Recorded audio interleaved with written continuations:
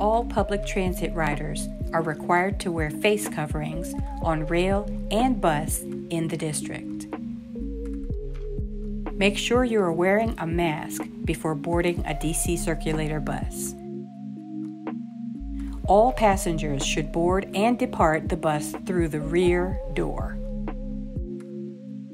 Passengers who need to use the accessibility ramp or require the bus to kneel to facilitate boarding may use the front door. All DC Circulator fares are waived at this time. Please try to maintain physical distance from others on the bus when possible. If you need to get the driver's attention, please try to establish eye contact before approaching. The continued safety of our passengers and bus operators is our priority during this public health crisis.